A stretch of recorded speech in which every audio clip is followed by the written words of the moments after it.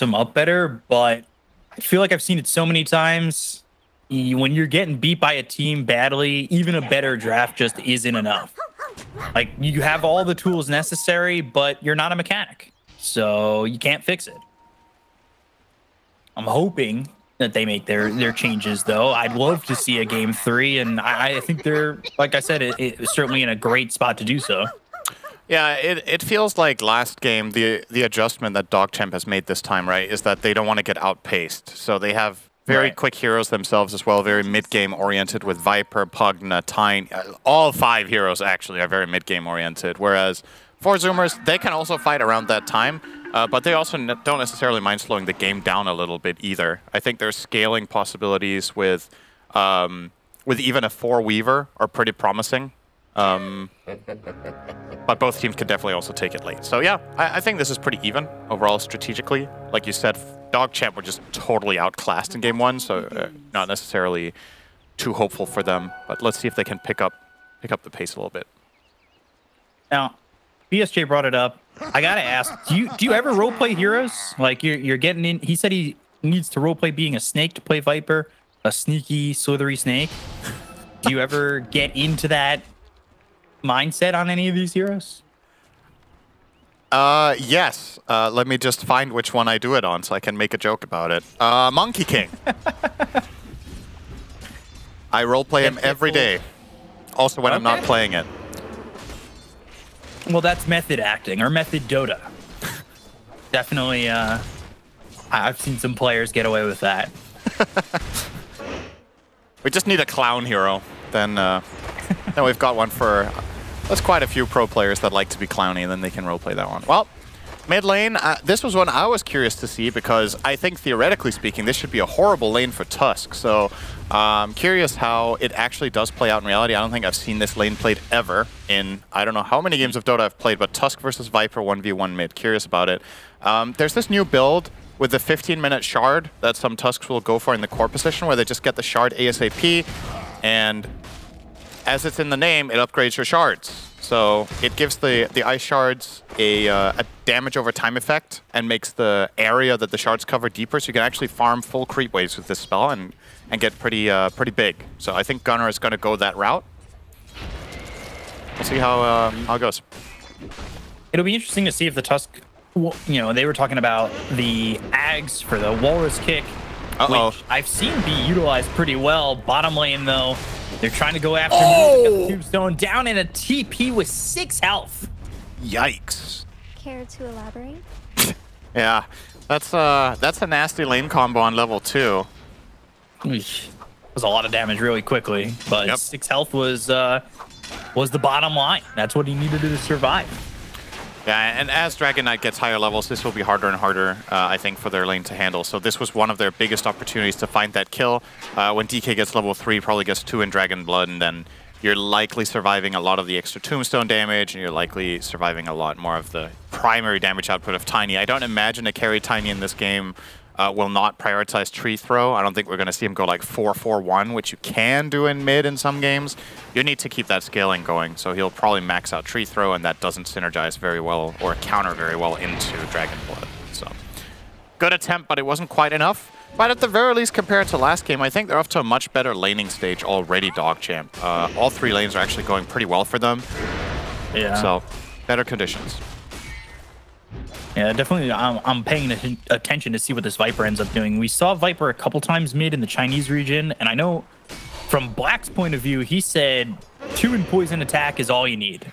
Getting anything more, it feels like you're just going to fall behind in farm. It's not going to allow you to really escalate this early advantage that you should have. Yarn getting run down now under the tower. Just to be like trying to get this, and will secure first blood, diving under that tier 1. Yeah, I think that's a fair point about Viper, is you don't want to overexpose yourself into poison attacks so that you don't have the Nether Toxin to farm stacks. Luki trying for the kill on Husky, won't get it. Yeah, so if I Annihilate goes, I think 2-2, maybe even 2-2-2 build and then ult on level 6, obviously. Maybe that's what you do. It's not exactly one of my most played heroes, the Viper, but I would imagine the Nether Toxin is really good value for keeping that high farming speed up with more than just 1 point for value. Yeah, because I believe in that last game that I saw it in China, it went 4 points into the poison attack, had a great early start, but then the farm just couldn't keep up. And eventually, as a Viper, it felt like he fell off very hard. Meanwhile, Gunnar getting run down. Yarn in here trying to get some help from Annihilate.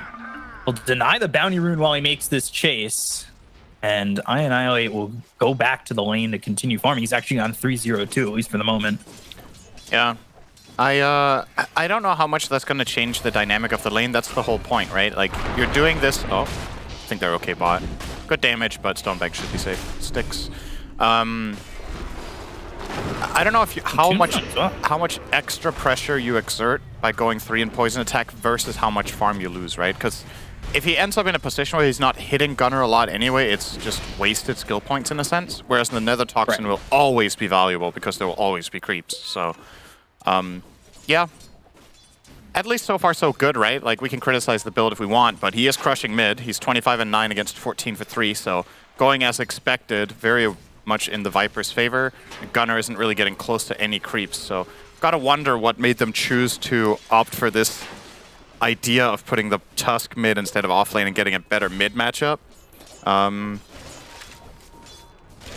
They will refill his bottle with Bane.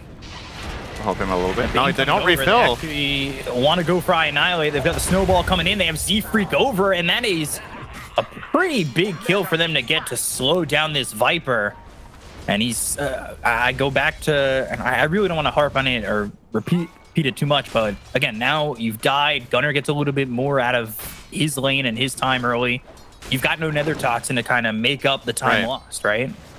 Yeah, you're still ahead though, so I think Gunnar will still need additional help, but that was definitely a very important move for them. They get an 8 out of 10 on execution though, since they didn't refill the bottle when Bane TP'd in. If he didn't TP from base, that obviously wasn't an option. I didn't notice where he TP'd from, but probably didn't do that. Otherwise, Gunnar could have stayed in lane, and this kill would have been a lot more impactful, right? Because now, yeah, you get the kill, but essentially Viper's death timer is equalized by your own running back to base, so you didn't get that experience advantage outside of the kill. And that should mean that Annihilate is still in a good spot in the lane. Sitting at a comfortable 600 net worth over the Tusk, even though he died. We'll need extra help. Rupture. Yeah, Luki. Who gets the disarm? Just keep disarming him. Not sure it's gonna One more, baby. One more. All right, no. One more? He got stupidly lucky there. You see him laughing. Like, okay, dude. If he had got a third one, he might have actually killed him with shield crash. Another rotation mid, though. This one stings more than the first one, I think, because for this one, you TP'd back into lane, so you're still dead for a few seconds after you respawn, and now you've got to be feeling the pressure of, uh-oh, is the Tusk actually catching up so much that he can start making moves on the map after I trashed him in lane? Yeah, and that's certainly, you know, Walrus Punch isn't exactly the longest cooldown. You snowball shard Walrus Punch into a lot of these heroes early on, and you might just have the damage to kill pretty much anybody around the map, especially if you've got the help of Z-Freak coming around as mobile as he is. Yep, he's grabbing the urn from this kill, so really wants to get involved in the next one. Also closing in on level 5, which is a pretty meaningful level for support Weaver, actually. After the nerf to Shikuchi, every single point in this matters more than ever. The cooldown is really long. They want to go for Stonebank. They have the Walrus Punch. They're looking for the kill, but they have the rotations to try and save the Tiny. Gunnar goes down to Yarn, and now they look over at Moo. Both of them might have been a little bit too overextended. The Courier also just stationary in the lane, if anybody wants to pick that one up. As Moo looks like he's going to find his way out just in the fog, avoiding that Soul Rip that was coming in from this Undying. Bloody9 almost was able to get the kill. He'll get the Courier that was staying stationary in the lane instead. And now again, Moo trying to go in. He's got the Dragon Tail. He'll have the damage to get the kill on Yarn. The Brief Fire, I believe, hit Bloody9 as well. Gunnar comes in. He's got the Snowball back into the fight for the second time, and it ends up being a double kill for Moo. Bog coming in clutch. Yeah, and Bloody9 also started a TP there, so he died 1.5 times because now he can't TP out to a lane to help. He has to walk as that 5 Undying. Has boots at least, so it doesn't take as long, but it's a pretty major loss. And while all of this is happening, while all this pressure is being put bot and mid by the 4 Zoomers, the big winner right now is Costabile, who's 2-0, has 60 CS, just free farming in the top lane in a favorable matchup against Pango.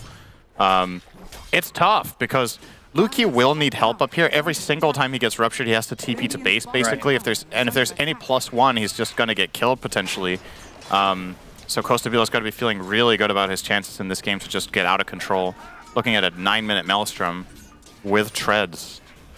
Very good time. And they want to go for Luki again. They want to make sure that they can shut down this Pangolier. They've got Husky coming over. He throws down the ward. He's looking for the vision. Now he's got the Nightmare. They'll have the blood right down. They'll go to the Rupture. And like you said, he's just got a TP out, but it doesn't matter. And pretty much every +1 except for the Weaver is going to give you the ability to make sure that his TP is never going to happen. 7 for 1. And they're just going to... I think this is kind of... I don't know if there's a bit of a mental block for this team in this matchup, because I think in this game, DogChamp definitely do have some tools to fight, right? But they haven't quite managed to connect the Pango to the fights that he would thrive in, right? He's 0-2-0. He's level 7. Could definitely get involved elsewhere. They will get Moo here. So that's one rotation that is successful for once. Tombstone, Viper Strike, Moo by himself, but again, he's second on the net worth. He's opening up more space for this Bloodseeker, who is just flying in the net worth. Oh, Luki again. Coming through, he just cannot catch a break. Fiend's Grip even comes out from Husky. They're still trying to keep him alive, but they've got the Walrus Punch, and then the follow-up of that Brain Sap to get the kill there out onto the Pangolier. Bloody 9 comes over, Costabile. Use that pig pole to get away. Not really get away. He was pretty slow as a pig as well, which, I mean, is more realistic. Well, speaking of role-playing as heroes, then pig pole might be another source of inspiration. Definitely. If you're picking up pig pole, you I have no idea where I was going with some that. slop to the side. Z-Freak trying to steal some of the stack here. Well, I think he got a little bit of it. And at the very least, he's carrying experience. Yeah, we got the courier too. Oh, he's actually stealing sizable chunks of this. This is going to feel really good, as Costabile at the same time will kill off Annihilate bottom with the help of Moo and Husky. And I don't know. I feel like this Viper's kind of fallen into that trap, right? 4 poison attack, 1 in the Nether Toxin, and he's killed 3 times. You want to play aggressive, but your team is already feeling like it's fallen a bit behind, where maybe that aggression can't even happen at the moment. I think he's just very dependent on playing with the Pango, I think. So the only catches that the Viper has to ensure that the enemy team stays in place and he can get his damage out are the Pango or the Tiny. But the Tiny wants to farm. Since he's position 1, he's not going to make a lot of moves. And we just haven't seen Luki combine with his team yet. He's still got 0 assist minute, 12 on Pango, which I think shows one of 2 things. Either they haven't played around him or he hasn't played around them. At the very least, they haven't played together. And here we go. Finally, going to be finding an opening top. Should lead to a kill on Gunner here, as they're collapsing on him with 4 heroes. It's going to take 4 heroes to get that done, and they will get the kill on a Gunner. They'll parlay it into a tier 1 top. So that's decent. A sizable amount of gold. But mid, now they're going to look over at Annihilate again. Him and Wookie seem to be the target of 4Zoomer's wrath as they get the kill there on Annihilate. They've got the ulti in from Yaren to get the kill on a Husky. And now Costabile needs to be careful on whether or not he wants to continue for more or just continue to run. He does have Moo over to the side, does not have that Elder Dragon form for 40 seconds, and he doesn't have a Rupture for 50. Annihilate going down. It feels like they are really following Luki and Annihilate all over the map at the moment, trying to slow down their game, maybe thinking they can handle the Tiny later on. Yeah, the silver lining is, at the very least, compared to last game, DogChamp feel like they have more of a grip on the map, right? They traded 1 tower for 1 tower. At this point in the last game, they were down 7,000 or 8,000 gold and 3 tier 1s. So this one feels playable, but the gap between Bloodseeker and Tiny is very concerning. Like, this is not how this is supposed to look from a theoretical standpoint in this game with the drafts. But 4Zoomers just outplayed them, and Costabile is... It's a really big chunk to be 2k ahead of the other carry minute 13. So if he can keep riding that momentum and get the BKB, we can start looking at a Bloodseeker that, if the team just gets some meaningful damage out to begin with, like the Swarm, Breathe Fire, a little bit of damage here and there, he can just rampage them. Stonebank, he's going to try and survive this 3v1, but the Snowball pulling everybody in for the moment, and they've got the shards placed perfectly, so Stonebank now will die and lose even more time trying to catch up to Costa Viola, who has this freedom of space all over the map. It seems like there's nobody here to stop him bottom because everybody's over towards top. Luki looking for the Rolling Thunder, but here comes the Fiend's Grip. Doesn't care that he's getting life drained by Yaren. They'll still get that kill onto the Pangolier. They'll look to get Moo out with the TP.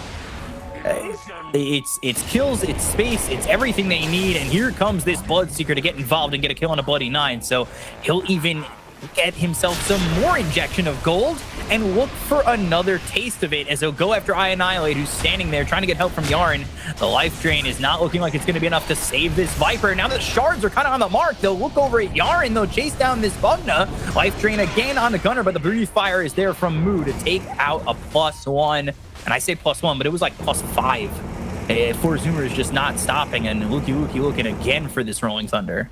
Well, he is making sure that the R button on his keyboard works repetitively, and it does. Yes. And then ultimately decides that probably the best way to get those CS was with another spell, and he will. But yeah, he's set up. Nobody to play with, though. Tiny's farming in the jungle, so he wants to use the Rolling Thunder, but can't connect on anything. And Stonebank. This is something Z-Freak, I've noticed as a player, does more than other fours. I think he really tries to just steal experience from the carries. Whenever they're at stacks, like this is also turning into a bit of a pressure attempt where they force a rotation, but same in the enemy triangle earlier. Z-Freak's just lurking around on that Weaver, leeching half the experience away from the enemy carry. It's super annoying, even though you know you get all the gold. Like, you really want that. You want that progression on your hero. And as a result, Z-Freak is actually level 10. He's out-leveling the enemy Tiny as Weaver 4. Pretty unheard of how far ahead they are in experience, as a matter of fact, on the Dire side right now. Man, Z-Freak giving me Jinkyu vibes. He does the same thing where he'll try to be as greedy as possible while playing in the most precarious of positions and find himself as high a level as the position 1 on the other team, especially when you see LGD and how much they can crush a team down. It's just sometimes I would say Jinkyu does make the wrong item choices or maybe tries too hard to be a carry from that position. Z-Freak right now, though, he's got the Spirit Vessel, keeping it all what he needs in the utility at the moment. Yeah, it's a good Vessel game. It's a great item against Tiny, Viper, and Pugna, and Undying. So very, very much multi-purpose. And it also lines up nicely with the fighting timing of the enemy lineup, which you shouldn't underestimate the value of. Like, if the enemy team really wants to fight into you, it feels extra good to have Vessel because you know you're getting those charges from all the skirmishes that are going to happen. This mid tower will fall now. Dragon, whatever it's called, Corrosive Breath, I think it's called, was on the tower from the attack. And that will grab Moo a nice bonus. He's got himself a pretty significant net worth as well. Not buying Shard on Gunner. I have to say I'm a little bit surprised. I thought he was going to go take that route in this game as a mid-Tusk that had a hard laning stage.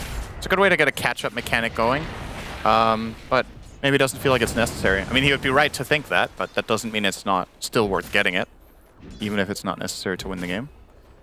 Yeah, heading towards the Ag, so he'll try to get that Walrus kick, and I think that, at least when I've seen it against Lifestealer, is while Tiny up top trying to get a kill on a Z-Freak and will find it, you're looking for that initial opportunity, right? So for Tiny, it's going to be coming out of the Shadow Blade and trying to get the Echo Saber Avalanche toss combo. But Tiny, Tusk, who's got the blink, can blink in, kick away, and have a little bit more control on that carry. Meanwhile, Fiend's Grip top, Luki gets killed off, and Stonebank going to try and TP out. They have nothing to stop it at the moment. Yeah, obviously the Tusk Ags is amazing this game together with the Rupture, right? It definitely makes sense to get the item, but I wonder how much later you would get it if you bought the Shard first, if you catch my drift. Like, I think you actually get a significant amount of gold as Tusk by buying Shard and just pushing waves, and it's very safe farm because you don't need to expose yourself. One of Tusk's weaknesses as a carry is that if you... Well, I guess he has Blink, so he could Snowball plus Shard the waves, but it still feels like a nice efficiency upgrade. But anyway, might just remain an idea and never be put into place in this game. So, Bloody 9 in a horrible position, but they don't know he's alone. Z-Freak's gonna scout it out though, he's dead. There's no way they let this guy go. Trying to TP, but here comes Gunner with the Walrus Punch knockout blow. Care to elaborate? Really well done there. To find that solo roaming Undying and get the kill, and then they get the top tier 1, so more gold injection for 4 Zoomers. Oh, Hang on. Rupture used, Blood right down. They've got the Rolling Thunder coming out from Luki to try and save Annihilate. Yaren's here too, but everybody from Four Zoomers is showing up. The Rolling Thunder is disrupting the fight, but not disrupting it enough just yet. They've got the disarm on a Gunner, but once he's back in a punching shape, he'll punch Drunk Yarn into his death. They look over now at Stonebank, who's made the TP in. They've got the Nightmare out onto the Pangolier. Luki in trouble as he goes down to Gunner. Husky ends up falling, but it's just the Bane for now. Looking for that Avalanche that does lock down Costabile for the moment.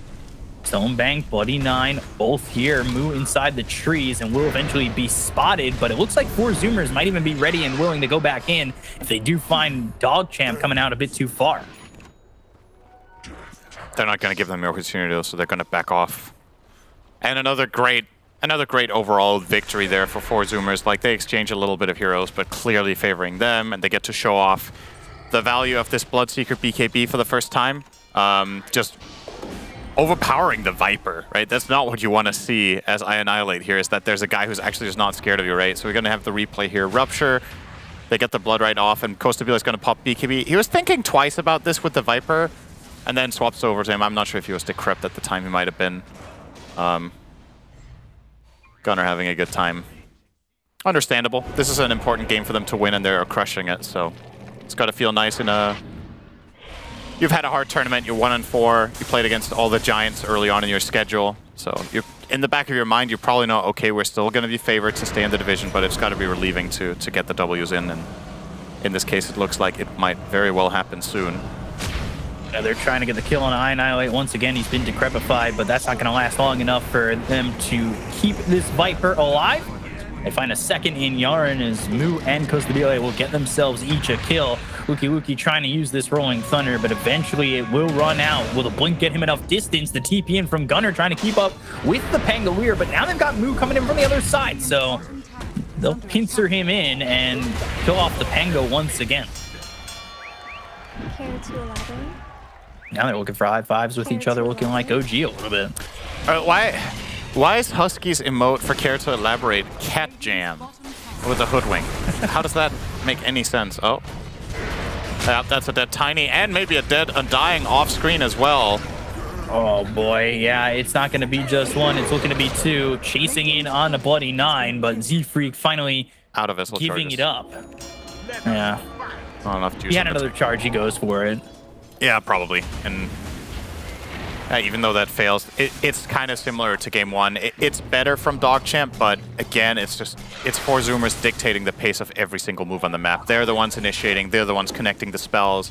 DogChamp seem very disconnected and not playing very tight as a team in these moves. It's a lot of individual, seemingly kind of erratic and random movements that they're making instead of coordinated, like team smokes or well-orchestrated ganks or combined spells where they set up their Viper for success, for example. I think I Annihilate now will finally be approaching a BKB, but it feels like it's 5 to 6 minutes too late with the state the game is in. And I wonder if he can even stand his ground with that. He could just get murdered by the Tusk plus Bloodseeker, almost just those two alone can just go on him and kill him. So, tough times. Yeah, certainly feeling like DogChamp are kind of on 5 different paths, hoping that eventually they'll meet at a central location. Whereas for Zoomers, every move seems very calculated. Every move seems like a hive mind. They know where they all want to be, where they all want to go, and DogChamp, like you said, it just feels like they're flustered after that laning stage because they did have an advantage on it, and then it really fell away quite quickly. Well, Smoke's gonna break here. Ward and Tombstone. This could be good for DogChamp, actually.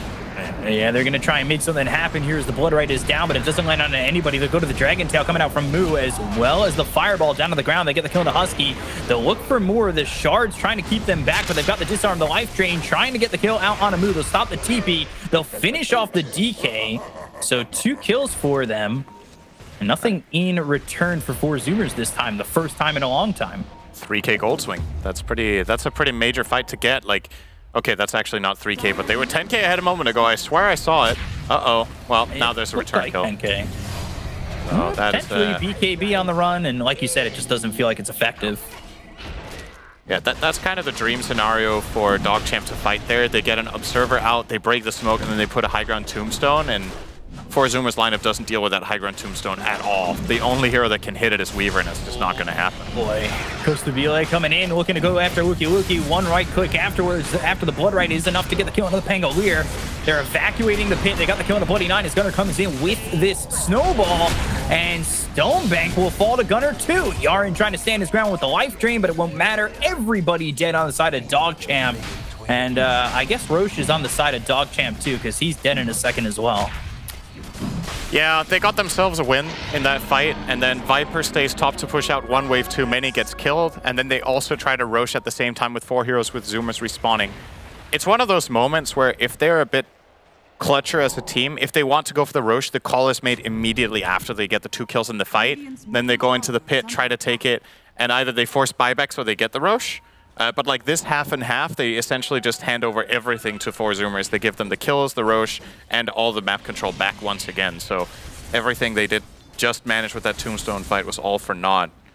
And now we're back to a really tough game state for them where 4 Zoomers with an Aegis on this Bloodseeker, he can play super aggressively. Just needs to get any key rupture out that they can kick, and then that will start the fight off with their first kill.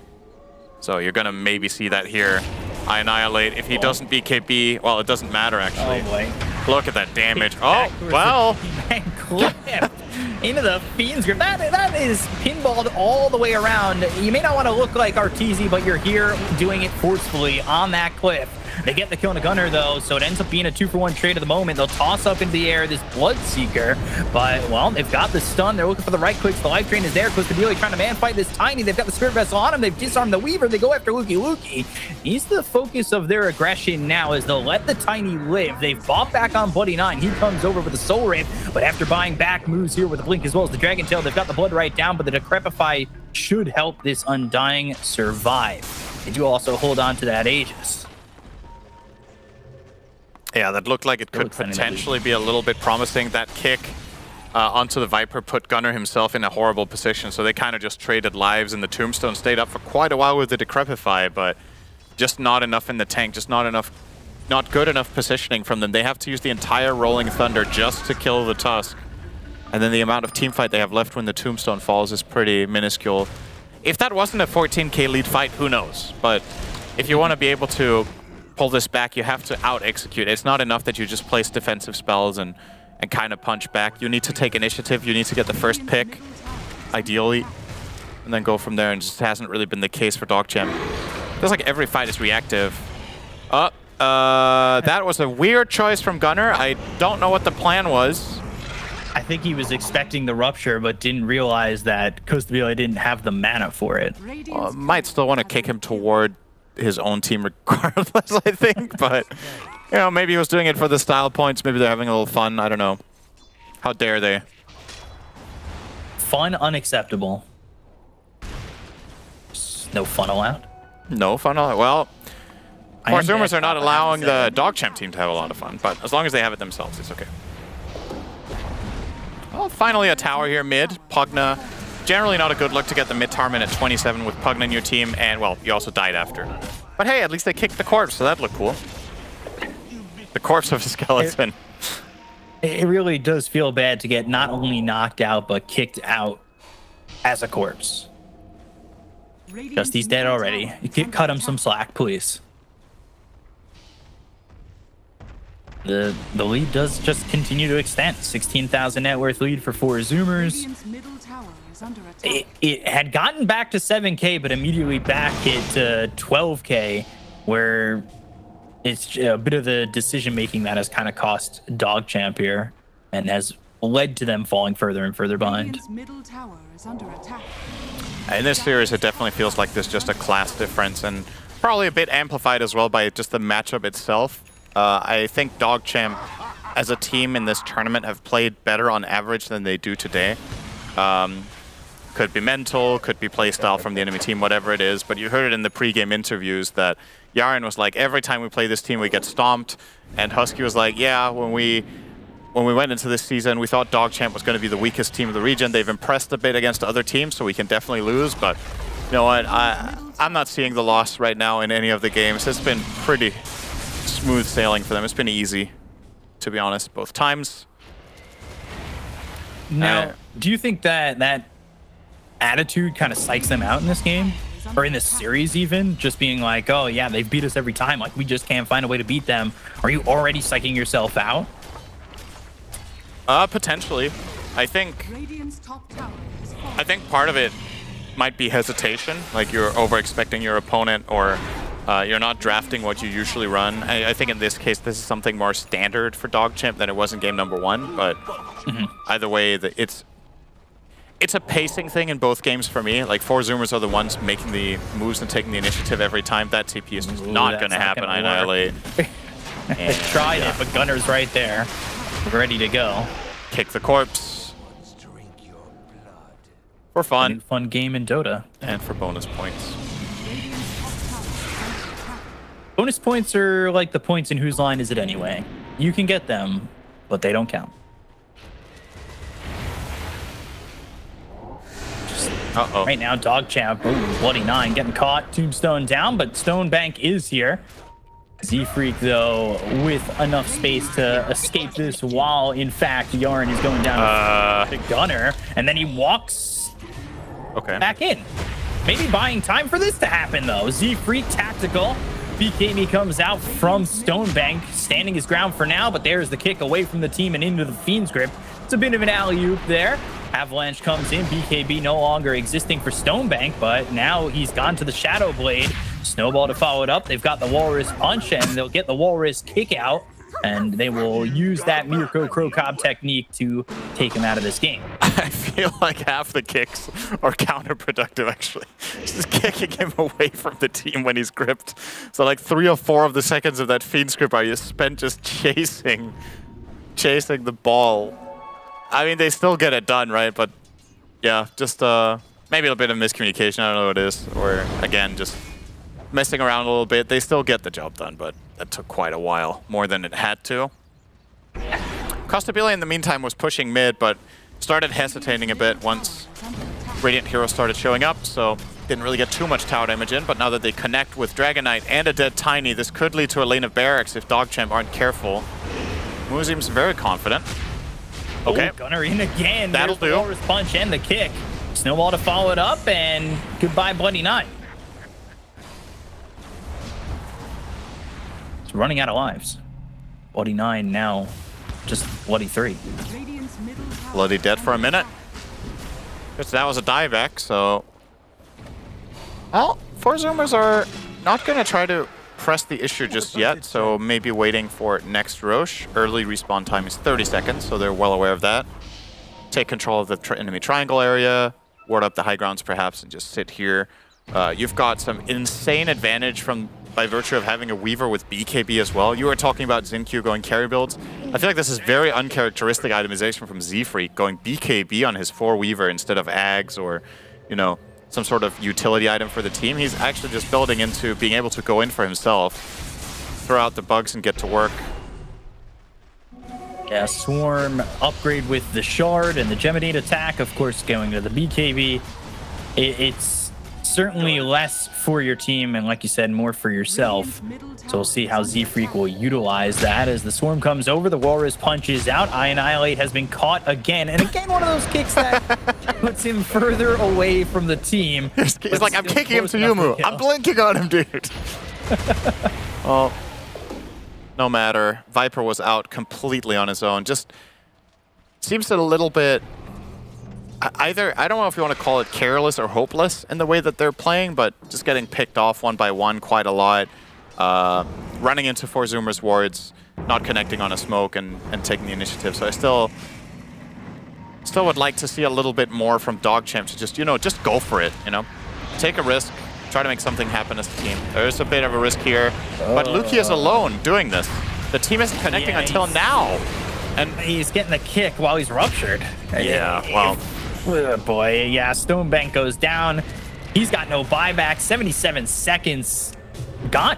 And yep, there's the kick again. Stop that TP. This time to the team. That was the most impressive one.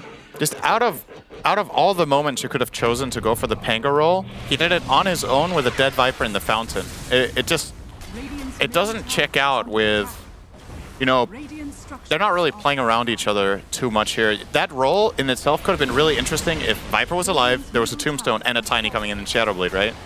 But it's not very coordinated, not very cohesive as a team. And 4 Zoomers on the flip side are just, you know, they keep playing together. They're playing tight. Not necessarily by being 5 heroes in the same place, but they're playing around a shared understanding of what the next move is and what the goal of the game is. So when Z-Freak is in his own triangle scouting out heroes, they take advantage of that somewhere else on the map and get something done. Or they connect with him and kill the Tiny like they did earlier, right? It's those kind of things where DogChamp just aren't setting it up for themselves. It's easy to say now, like you're 25k behind now. Now the game is in Doom territory. But there were opportunities earlier you could have tried to pursue to bring it to Zoomers. This Roche is mega dead. This goes really fast with Bloodseeker plus tag team. No problem. Maybe Gunner for the shard. Yeah. There's that kick. You do a backflip. Those are style points. And hits the landing. That's a 10. Yep.